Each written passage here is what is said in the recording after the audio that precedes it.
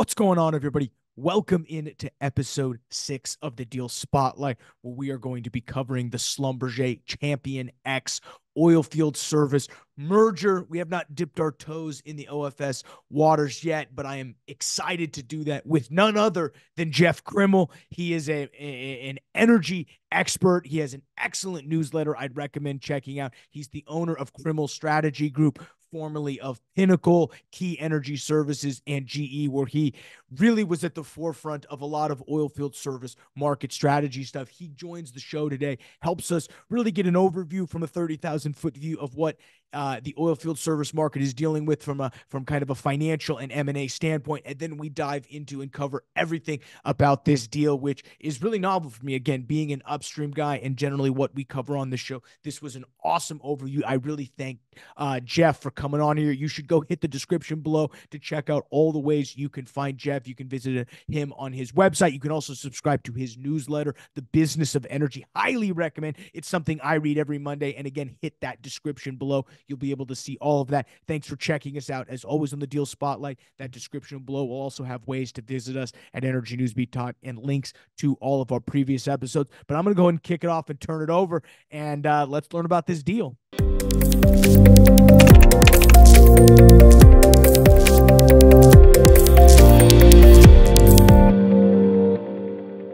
Jeff, welcome into the Deal Spotlight. Appreciate you joining us today. So much for having me. Yeah, no, this will be fun. You just recently got back from your first keynote address. Hope all that went well. It went great. Yeah, it was a lot of fun to put together and deliver. So all's well there. Yeah, no, appreciate it. Well, I'm excited to have you. You know, you've been starting to put out a lot more content. First off, you've been putting out some great videos on LinkedIn. You also have a great newsletter, which everybody can check out the description below. We'll definitely have a link to that. I'm definitely a subscriber, and some really interesting nuggets in there. And you kind of being the oil field service expert, I was really excited when you were like, yeah, let's come on and talk about this Schlumberger Champion X deal, because, you know, we were talking about this a little bit before we started recording here. Is, you know, I come from, and what we do on this podcast is really focus on the upstream merger side. We've done Exxon Pioneer, we've done Oxy Crown Quest, we've done the gamut going back to January now. And I was telling you, I feel like I should be more knowledgeable of what goes into a lot of these oil field service deals, and coming from the upstream sector, I know that, you know, me and definitely a lot of our listeners are keen to learn a little bit more about kind of what goes on behind the scenes from this type of side, specifically on the oil field service side. So I'm really excited to dive into this. You know, we'll get to the actual SLB Champion X merger here in a second, but I want to, you know, start off by just giving, you know, letting you talk for a little bit about your background, what you've done. You're an oil field services, you know, energy expert. I mean, I don't want to limit you just to oil field services, but that's a lot about what your background is. And I think you've got going to have a really unique perspective on this. So if you just don't mind kind of just kicking off and telling us a little bit about kind of your background and where you ended up where you are today. Certainly. Thanks, Michael. So my education is all in mechanical engineering. I have a bachelor's, a master's, a PhD, all in mechanical engineering. And so I figured, you know, as I was finishing up the PhD, that I was going to have this, you know, long and winding journey through research and development as a career. And that lasted for all of about 15 months. I joined Baker Hughes immediately upon defending my PhD thesis, and joined in a traditional research and development capacity, working on new product design for wireline tools and MWD, LWD tools. But then very quickly got kicked off into a leadership development program. And through that program, I found my way into some data-driven pricing and profitability work. And that then led into some market intelligence work that I did. So that was, you know, the back, say, 6 years, 5-6 years of my time at Baker Hughes was all data-driven pricing profitability, market intelligence, that kind of thing. I left Baker Hughes in the summer of 2018 after the combination with GE Oil and Gas, and went to Key Energy Services. And basically there did a combination of what I had done at the tail end of my time at Baker Hughes. I had done some pricing work and some market intelligence work. And I was at Key until the pandemic, and then went to Pinnacle, where I became the chief strategy officer. And Pinnacle is an industrial reliability services company. Mm-hmm. And so their customer base is much more on the downstream side, but also in mining, a bit midstream. And so I did a lot of market intelligence work over there, but again, focused sort of outside. There was some upstream work there, but focused in a lot of adjacent spaces beyond just upstream. So over the past 15 years or so, I've been kind of eyeballs deep into market intelligence, specifically in oil and gas, but in some adjacent spaces as well. Yeah, again, you can, guys, you can see exactly why we brought him on, because he's going to be able to help break this down at all. So I'm really interested. So when you talk about you were doing some like market pricing, is that literally helping service companies actually price their products relative to what an operator would say? I mean, I assume, trust me, that's a not an easy job. Oh, frac's just $100,000. Nah, there's a little bit more that goes into it. Exactly right, and that's why I mean all the stuff that I've done, I've found interesting in different ways. The pricing bit has probably been genuinely the most challenging part, because the collaboration that's required to come up with an optimal pricing strategy is immense, because you have the sales folks that are on the ground, that have these relationships, that are aware of the customer needs specifically. You have the operation side of understanding what we can deliver and what those realities look like, and then you have the finance folks that are trying to make sure that we're delivering the financial performance that you would expect, and you have all the competitive pressures, awareness of competitive intelligence and all the rest. So all of that has to kind of blend into what you hope is an optimized pricing approach. And like you said, there's just a lot of moving parts. It's a lot of fun. It's very rewarding when you get it right, and it's incredibly difficult.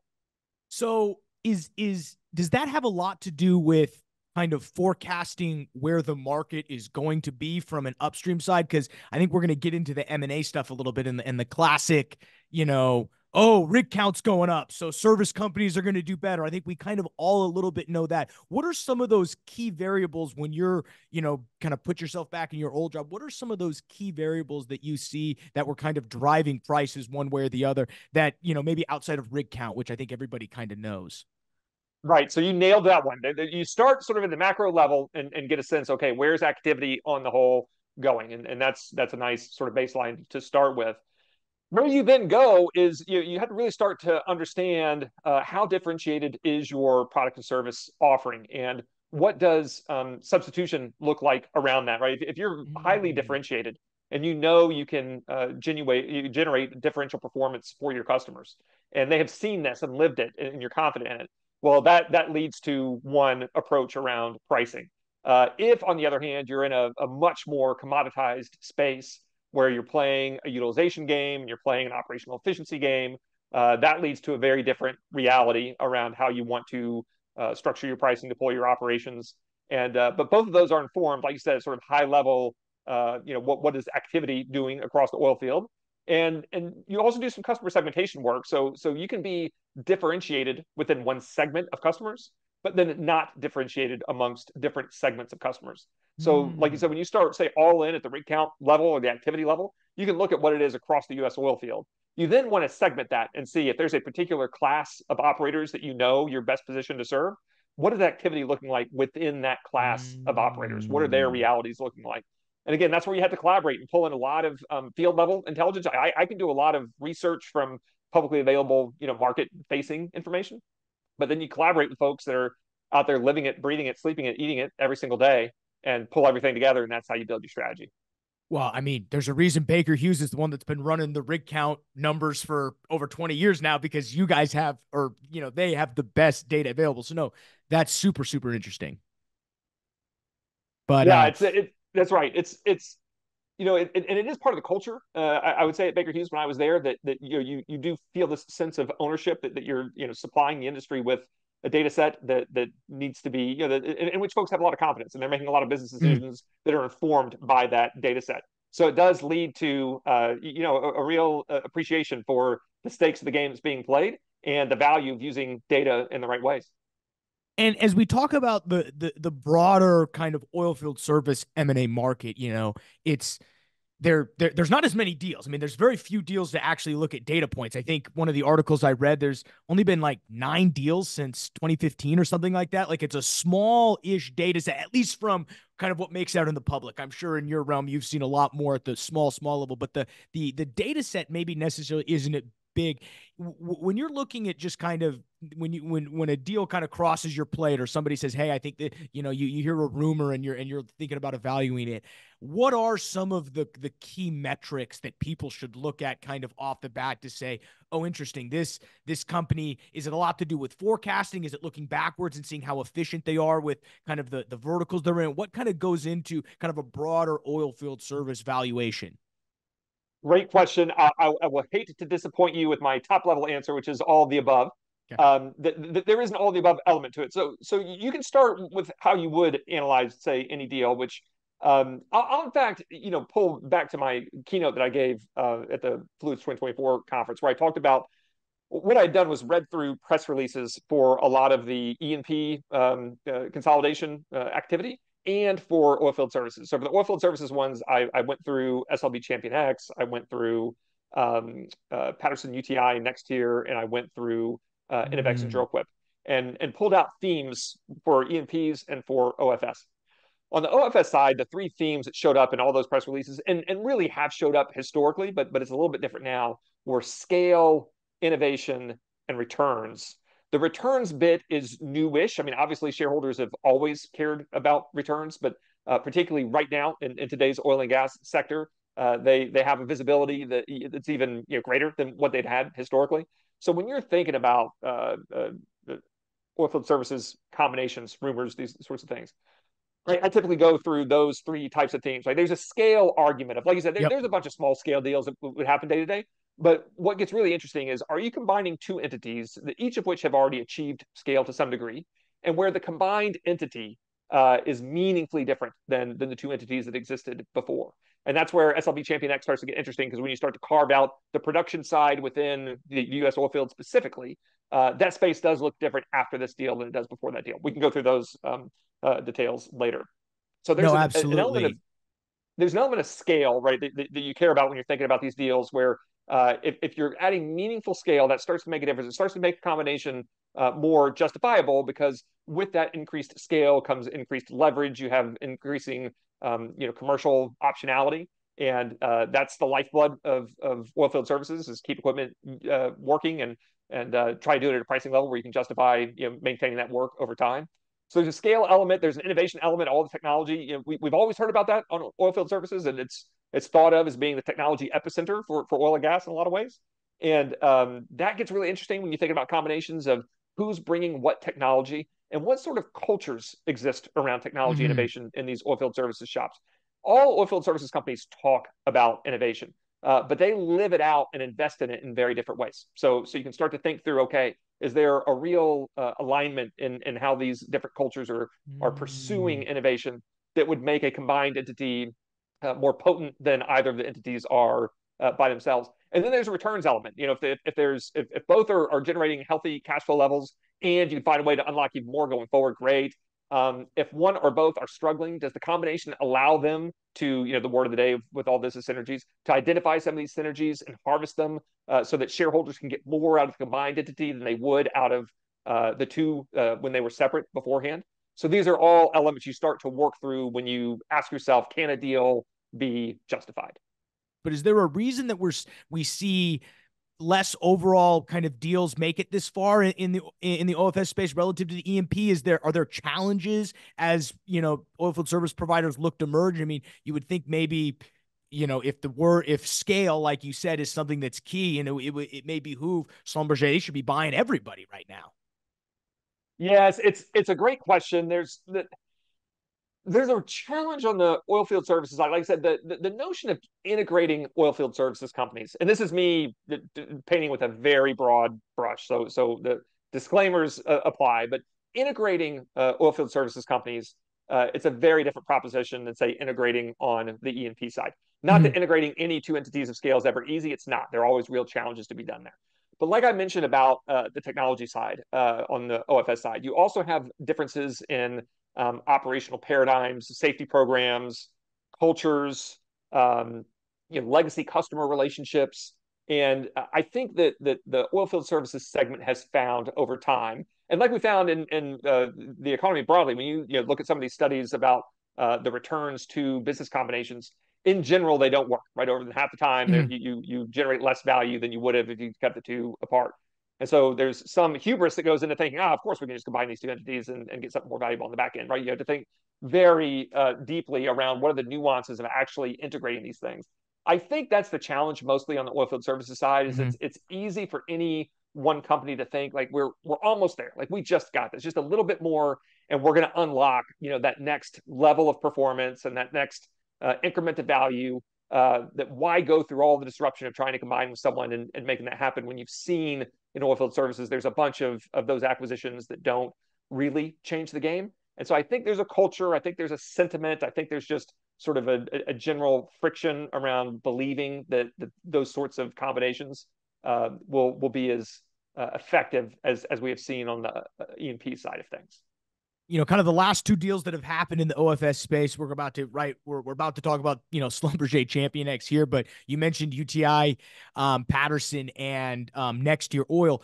The difference between those two deals, there's a lot, but one of them's a merger, and the other one is we're buying you and controlling it. Is there is I assume the challenges are with the merger tend to a lot more with what you're talking about, synergies, who's going to do what, overlapping business units, whereas the issues that could arise, say, in an acquisition have maybe more to do with the expected returns aren't exactly what the acquirer was expecting. Is that kind of how you see it? I think that's a great way to say it. Yes, there's just more uncertainty when you're talking a merger of equals, and just necessarily when you're talking a merger of equals, they typically are entities that are much smaller in scale, say than SLB is. And SLB has an acquisition playbook, right? They've done this Yep. routinely countless times, and so they know exactly what they're doing and how to do it and why to do it. It doesn't mean it's going to work flawlessly, but it does mean they have an approach. Like there's not an uncertainty around how are we going to integrate this acquired company into our operations. They know exactly how that works. When you take two equals that are trying to merge in that way, there's a lot more uncertainty in the integration process. And in general, when you're talking about mergers of equals, you're talking about two companies that desperation is too strong a word, but that see that hey, the returns to getting bigger, the returns to combining joining forces here are so much greater than what we'd be staring at if we continue to march on this thing alone. And so, like I said, desperation is too strong of a word, but there's a lot of motivation to realize, like, hey, there's immense struggle in front of us, or potential struggle if we stay alone. But let's combine, find someone of a similar size, combine. And so what that means is just the starting point of that integration is slightly more turbulent than what you would see if you're a massive, SLB whose financial performance is going very smoothly at the moment. And this is one additional way to unlock incremental value going forward. So I think there are important differences between those two types of combinations. No, I completely agree. And final question, kind of before we dive into this deal specifically here, kind of for me in the audience, can you kind of set the stage of the current kind of sentiment of the oil field services right now? I mean, we have oil prices have pretty much rose over the past 6 months, but we haven't seen that reflected, at least in the overall rig count. I know some of that activity is continuing to go on, but gas prices are also low. So you've got companies like Chesapeake, drilling but not completing any of these wells. We're building up that DUC count again. Give us a quick kind of 30,000-foot overview of kind of where the OFS field sits right now, and so we can kind of use that as a backdrop to what we're about to talk about in this deal. That question aligns very well with the theme of the keynote that I gave at the Fluids 2024 conference. And what that was is that on the E&P side, E&Ps are generating much more cash from operations than they had even going into the pandemic. There was a big climb coming out of the pandemic. It has fallen off since then as oil prices have come back down, but still they're generating more cash, over $20 per BOE across a cohort of the E&P side. And so with that extra cash that they're generating, like you said, that cash is not going to standing up more rigs. Like the rig count in the U.S. is flat at the moment. It's down from where it was a year ago. I showed a chart on the international side. Rig count, it continues to grow, but the pace at which it is growing is slowing down. So you are reaching toward a plateau even on the international rig count. So where is all this extra capital going? The theme of the keynote was a ton of it's going to shareholders. It's going to shareholders in the form of increased dividends, increased share repurchases. I showed a couple charts that shows as oil prices go up, cash from operations for E&Ps goes up, and then cash transfers to shareholders goes up. So we're not seeing it on the rig count side.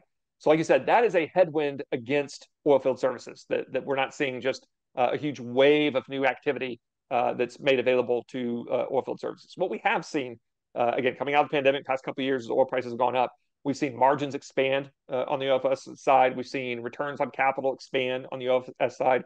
Oilfield services is healthier today than it's been in years, frankly. Certainly since coming out of the price crash 2014, 2016. So I made a couple posts on LinkedIn where, and I know it sounds weird for me to say, that's part of the reason I try to say it out loud, is, the past year, 2 years-ish in that time frame, this has been the golden age for oilfield services. I know whenever you live through a golden age, there's always reasons that it's not that great, or it's still frustrating, and I get it. I'm not trying to argue it's perfect. That's not what a golden age means.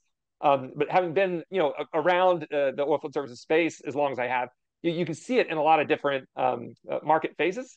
And this phase has been phenomenal. So, like, if you think oilfield services are struggling or disadvantaged right now, right, you haven't seen anything compared to what they've lived historically. And some other cycle is probably coming in the not too distant future. So now, what I've also done for the oilfield services side is gone back and looked at price to earnings ratios. Very simple metric, right? But it is something I do pay attention to because I am curious to see how much are investors really willing to pay for these dollars of oilfield services earnings. And what we saw is as earnings have grown coming out of the pandemic, PE ratios had started sky high because earnings were so thin, right? So, and investors expected, hey, this segment is going to generate earnings in the future. So no, we're not really buying the earnings that have been reported at this point, but we expect it to be to generate healthy earnings going forward. So as these earnings levels have started to equilibrate, you have, say, in the range of 13 to 17 for the big oilfield services companies. And it actually reached a low in January, February. And it's now starting to climb a little bit again. Now, some of that is, the earnings side is starting to walk back just a little. But some of it is, I think we're starting to see that the oilfield services landscape, a lot of these companies have responded very well to the recovery to the pandemic. While there are pockets of overbuild where there's excess supply out there, it's not widespread across the whole OFS space. So these margins that we recovered to coming out of the pandemic are largely holding. These returns levels are largely holding. We're not seeing this big crash. We didn't see a race on the OFS side to try to capture every last increment of activity. And this wager that, hey, there's even more activity coming on the back end. The E&Ps have been disciplined about it. The OFS side has been disciplined. And so they're in a reasonably good spot at the moment. No, I think it's a great overview of where kind of the market stands. So let's pivot here and let's actually kind of talk specifically about Schlumberger Champion X. So for everybody listening there, I'm gonna probably pop up a few slides during this, so I'll do my best to make sure I'm covering it. But this deal happened April 2nd, 2024. Probably been in the works for a little bit, which is an interesting question I've got for you coming there. But we'll go ahead, and if you're following along at home, we're gonna pull up slide 4 here of the announcement deck. It just basically got kind of their 5 key bullet points, and I think what's what serves a lot of light, Jeff, to what you said is the 3 things you mentioned of what drive M&A activity in the oilfield service was mentioned in these announcement highlights. First, it's their first thing was they're saying they're strengthening their production space, which basically gets them into a new market segment that they're not necessarily in. It ended up being about a $7.7 billion total price deal, which basically was done in all stock, which is another question I've got for you, because now's never been a better time in the energy industry to use your stock to go acquire. It used to have to be all cash for a lot of this stuff, so super interesting. But that $7.7 billion price tag, including the debt, which I think brought it up to a little bit above $8 billion, represents about a 91% 9% split between SLB now and Champion X. It's about a 0.735 share conversion. Based on that, those shares of Champion X were valued at about $40.59, which represents about a 14.7% premium. Again, kind of their highlights, as you see in the bottom here. Schlumberger is really touting the fact that it's kind of bringing them into a new market, specifically this production chemical space, which Champion X, pun intended, has championed. Number two, again, they're talking about their combined portfolio. They go there right there and highlight the shares, which I already mentioned. And then kind of the last 2 points, Jeff, that you mentioned specifically is they're touting the synergies of about $400 million, which they'll be able to annualize on a 3-year basis, or be able to achieve that within 3 years is what that kind of PR is what that means from a PR side. I wrote a lot of these sell side and buy side papers, so I love breaking down and figuring out which side of the fence wrote this, because sometimes it can be obvious. And then specifically that number 5, increasing their total returns to shareholders to a target of $3 billion this year, where they're really feeling like they're going to see the returns increase based upon this deal is in 2025 at $4 billion. Off the top, I just kind of want to let you go. What did you think initially about this deal? And then we'll kind of break down some of the stuff that they were, I always love to read the transcripts of these mergers and figure out what's driving it. Then go back and look at their last quarterly earnings report to see if their mood has switched a little bit. It's a fantastic question, Michael. And I would say when I first heard the deal, I do the same thing you do, read through the press releases. I made a big point in the keynote that, like I said, some of the stuff that I talked about was reading the press releases of a bunch of E&P deals and then some of these oilfield services deals. And these press releases, right, it's easy to kind of have your eyes glaze and just skim through it and be like, okay, I got it. These press releases are incredibly deliberately constructed. I made a point to say, the word choice matters. The structure of the press release matters. And I made the point that omissions from the press release matter. If you pay attention to what's not in some of these releases, you can start to get some information.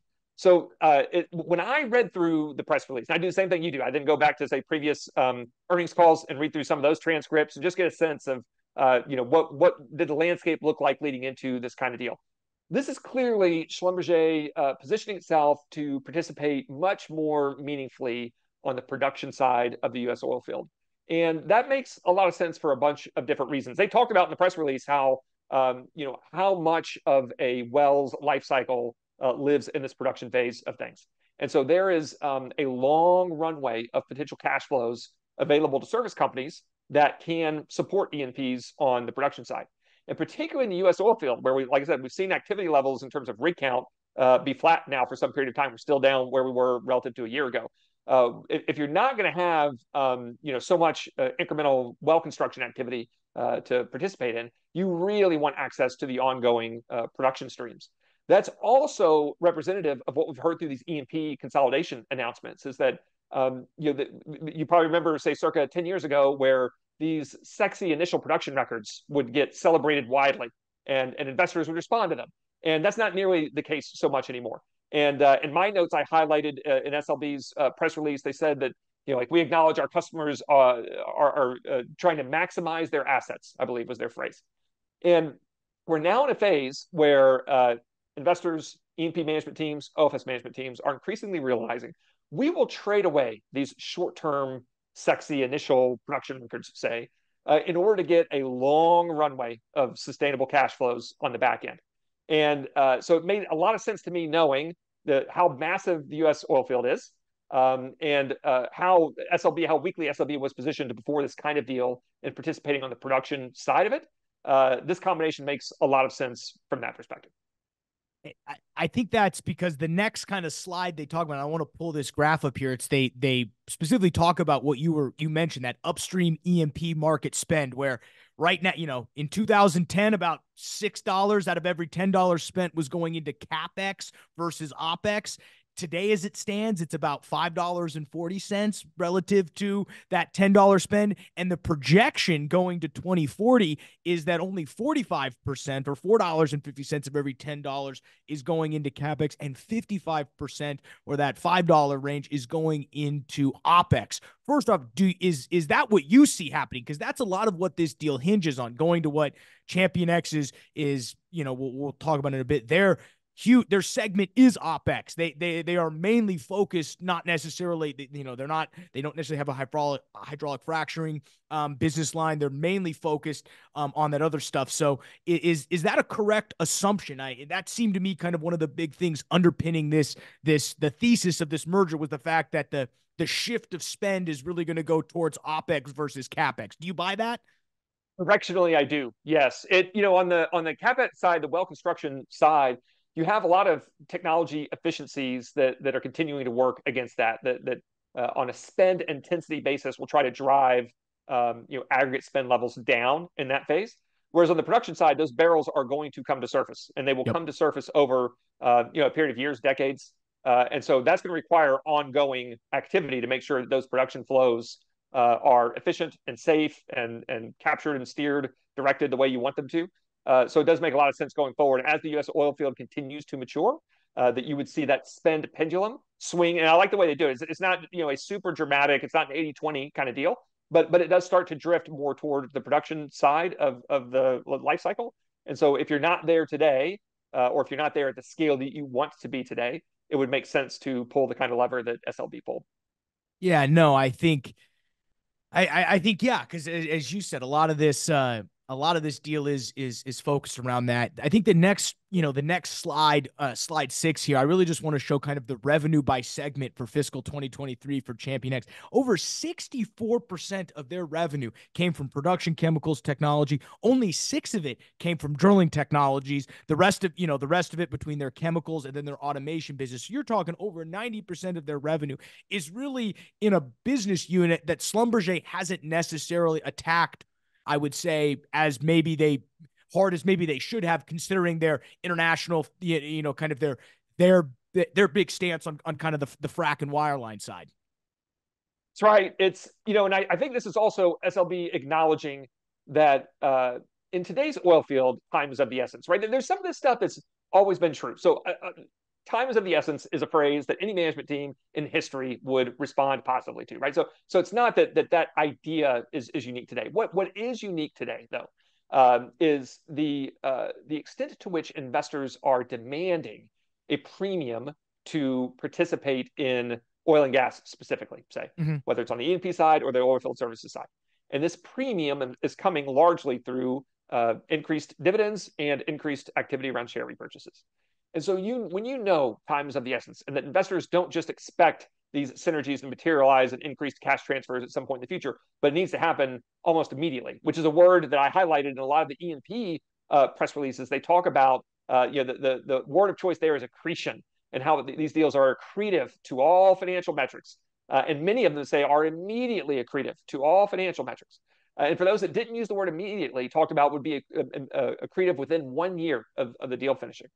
I go on that little bit of a tangent to highlight SLB has effectively all the resources any oilfield services company could hope to have, right? If it got serious about it, it could have said, hey, I want to stand up a production chemicals business inside this thing. We can go hire whoever we need to hire. We can invest in however we need to invest, so on and so forth, and build out this business. I believe it is kudos to them realizing that, or we could do that path, or we could find a business that plays at scale in that way today and acquire it, integrate it, stand it up, and those gains we can capture immediately. Yes, we will pay a premium for buying a business that already exists, that already has those customer relationships, that's already achieved what it's going to achieve. It could have, quote unquote, have been cheaper to try to do this internally. I think it's easy to overestimate how easy it would be to stand up new businesses inside of these OFS behemoths. And that's why I'm not surprised. That's why I continue to believe that we're going to see more consolidation on the OFS side, as they realize that, hey, if we're not playing where we want to play today, yes, we could follow a long R&D game around that, or we could acquire someone like ChampionX and make this happen almost immediately. So that 14.5% premium that Schlumberger paid, do you is that large, small? Where's that relative to where maybe you would have pegged this, where other people have pegged this, or what you might have seen in previous kind of deals? My initial reaction, I should be clear that, I've not done, say, a thorough survey across the M&A landscape. My initial reaction was that premium was relatively light. Given, and I say that because ChampionX performs very strongly. Its financial metrics are strong. It has the right kinds of customer relationships in the right kinds of places. And it just showed me how weak the sentiment is around OFS generally, that you could, for 14%, gobble up an entity of the quality of ChampionX, and that SLB would be the one to be able to do that so quickly. So if anything, mildly surprising that it's sort of on the lighter end, because again, compared to trying to stand something like that up organically, internally, this is such a more direct path to try to get to that kind of outcome. Yeah, and I love going back to what you originally said. I love the word accretive too. You can just throw it anywhere and it sounds great. We on if you're looking at this the press release slide 9, they've got accretive in 2 of their 3 bullet points. You've got accretive to cash, free cash flow, and margin accretive, which I absolutely love. And it kind of flows into my next question, which is, in that's one of the things that they're touting is the business lines that ChampionX is in. If you go back and look at their fourth quarter earnings report, one of their key performance metrics is EBITDA margin, amount of and margin specifically in their individual business units. Is the chemical side or kind of the OpEx side of the spend a little bit more, to use the word of the investor relations folks, margin accretive, or is it very much so that it is a little bit more dependent on some of the macro environments? Is that, and I guess what that means is can Schlumberger expect these quote unquote good margins to continue, even to 2040? Right. So yes, there's always uncertainty around a lot of this, but again, directionally, yes, I would believe that the production chemical side you could expect to be, if you start to line up products and services lines against each other, this production chemicals line you could expect to be to have stronger margins than the others on balance going forward. It's the nature of the technology, it's the nature of the delivery systems, the kind of scale that's necessary to meet the commitments for the largest customers in those segments. Yes, there are mom and pop chemicals companies, just like there's mom and pop flavors of every oilfield service variation that you can find. So it's not that those don't exist, but particularly on the chemical side, there's real returns to having the technology and the scale and the delivery apparatus that ChampionX or now SLB has around that. So I would feel confident that this won't become a margin anchor anytime soon. If you invest in it the right way and continue to evolve it in the right way, it should be a strong contributor to SLB's portfolio. One of the things they also mention is the combined synergies. And I know everybody hears that and immediately thinks layoffs because that's what we've been come to know. Is that really where they feel the synergies come in? Or I guess talk a little bit about where some of it is. That just I mean, they mentioned G&A. Obviously, there is a little bit of G&A overlap, but when I hear synergies, I automatically think, well, we're going to see a lot of resumes flying around now. So you're right. There's always an element of that. There's always going to be overlap, duplication that gets pulled out of this. I think though there's also just efficiencies that you can capture by ChampionX now having access to all of the infrastructure that SLB already has. Whether again it's operational infrastructure, delivery, logistics, all the rest. Whether it's research development resources that are made available, where ChampionX, just it would have cost them more to pursue some of the gains to make some of the investments that SLB is either already making or can make more cheaply than ChampionX can. So that's another mechanism where you can find synergies. And depending on how the synergies are defined, there's the cost side specifically, but there's also revenue synergies. And between SLB and ChampionX, you'll have stronger, more involved customer relationships than either one would find individually. And those customer relationships might allow you to achieve some commercial flexibility that you otherwise wouldn't. So maybe they can do some more performance pricing that gives them access to more upside going forward when they're more efficient, or when the macro winds are blowing favorably. They're able to capture a little bit more of that rather than ceding all of it over to the E&Ps. So there's a lot of ways to capture synergies. So yes, the duplication element is one bit; it will always be there, but there are plenty of other ways to go after that as well. No, I think it's super interesting in terms of the amount of debt that specifically ChampionX is holding. I mean, it was only about a half X, leverage. That seemed at least on the E&P side a little, not low, but it definitely seems to be a little bit more conservative than I think I would have expected on the E&P side. Is oilfield service a little bit, lighter on the debt side, and a lot of things are more funded that way, or how does that play into this? Because I was a little shocked. I was like, wow, there's almost no debt on this company. Excellent question. And I think it ties back to, you had mentioned the all stock nature of the transaction. And those are tied. And that's another theme. I apologize for keep referring back to the keynote, but I was eyeballs deep in prep for that. And this was one theme that showed up over and over again, is that across the oil field, both E&P and OFS side, but also midstream, downstream, and so on and so forth, there's been enormous pressure to at least maintain, if not strengthen, balance sheets. We saw the catastrophe that was the 2014 to 2016 price crash, and what over leveraged balanced sheets looked like when you're trying to survive an oil price crash like that, right? It was just beyond nasty. And so there's been a lot of effort put into strengthening balance sheets. And in these deals, both on the E&P side and the OFS side, you're seeing increasingly high stock weightings on these transactions. Many of them are all stock transactions. Those that do have some cash involved, the cash is relatively light. And the big reason for that is you don't want to have to dip into more debt to execute these kinds of deals. And the reason you don't want to do that, there's the sort of the general that, just the more levered you are, the more exposed you are. In a highly volatile industrial segment like oil and gas, that's always dangerous to take on leverage.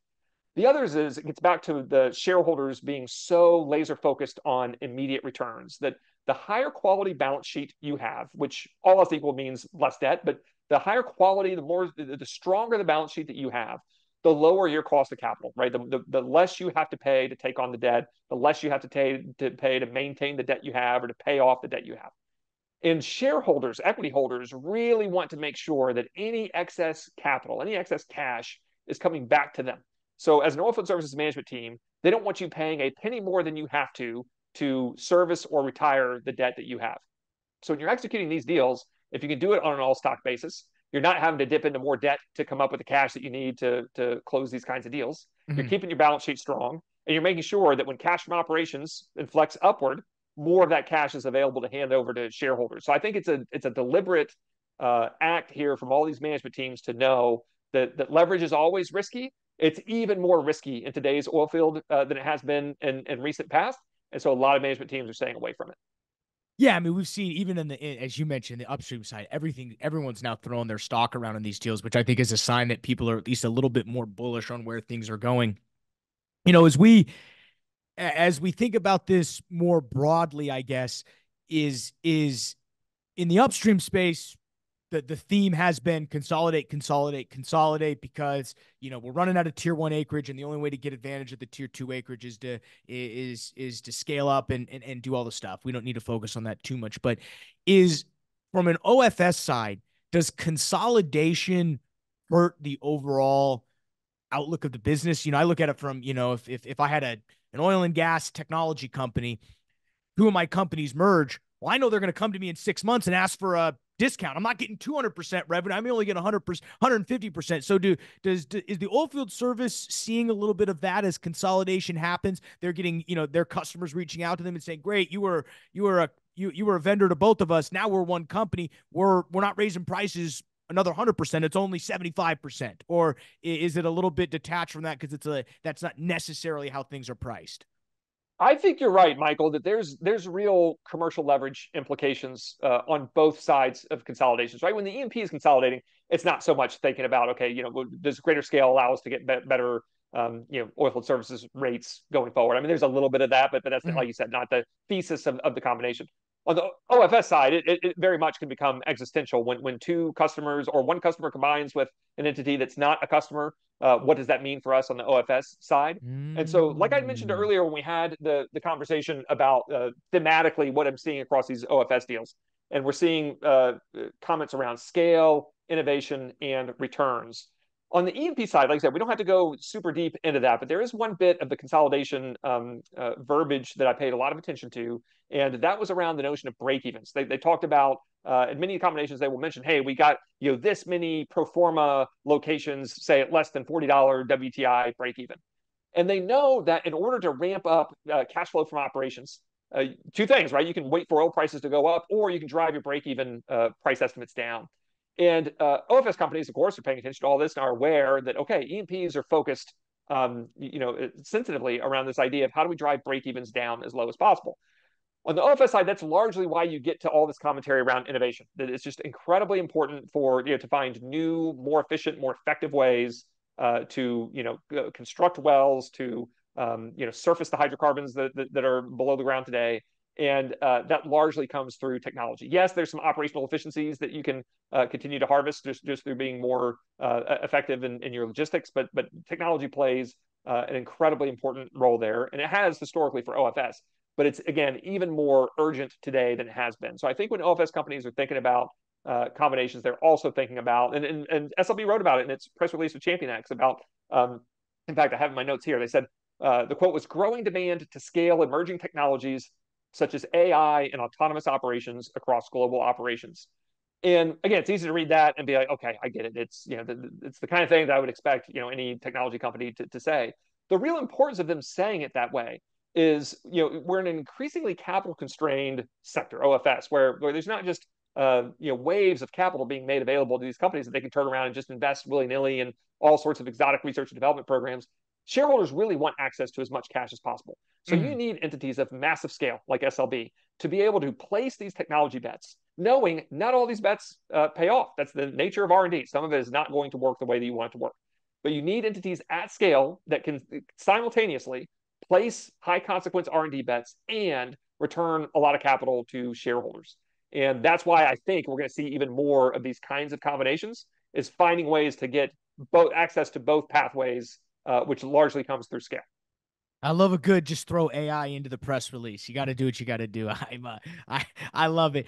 What else about this deal do you like, dislike that we missed on? Because we can sit here and look at a cursory view, but I'm interested as you ran this. What is something that you felt that was interesting? What's maybe a little nugget that you saw that maybe other people who don't cover this space like me as much as you do noticed and think it's worthy getting out there? I would say the two bits that I've covered are the ones that hit me the hardest. The first was the access to the production phase of the U.S. oil field. That we know that phase is going to be long. It's going to be consequential. It's meaningfully different than the first 10 to 15 years of the U.S. unconventional oil field, where well construction was the name of the game. It was all about how to drill, where to drill, how far can we push these laterals. What should optimal well spacing look like? What should these frac designs look like? And it makes sense. And all that stuff will continue to be incredibly important going forward. But that was getting more attention than the production side of the equation. And now it's starting to tip where the production side is becoming even more higher consequence than we had seen before.